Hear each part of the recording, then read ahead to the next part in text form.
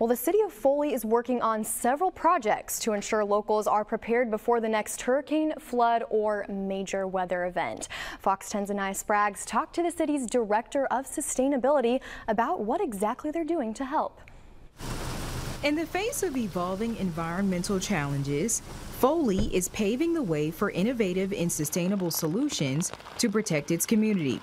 Leslie Gahagan, the Sustainability and Natural Resources Director for the city, provided insights into Foley's comprehensive approach to address issues like extreme heat, winter storms, and seawater intrusion. And for Foley, flooding is the #1 concern, not just because of riverine flooding where rivers jump their banks, but the compounded flooding, stormwater on top of lack of drainage, on top of increased weather events and floods. So we're trying to look at everything from a better proactive approach. Gahagan says the city is particularly focused on helping underserved communities lacking proper drainage amenities. Implementation measures range from major regional projects to small-scale initiatives like upgrading culverts and improving drainage in older parts of town.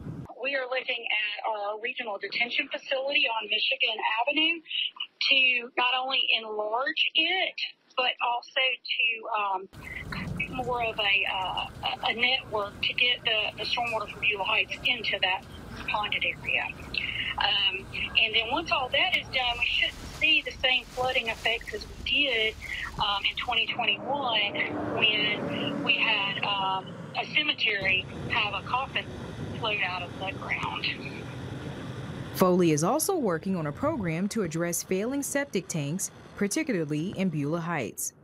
In Foley, Anaya Spraggs, Fox 10 News. And for more information on those projects, you can visit the link on our website. That's fox10tv.com.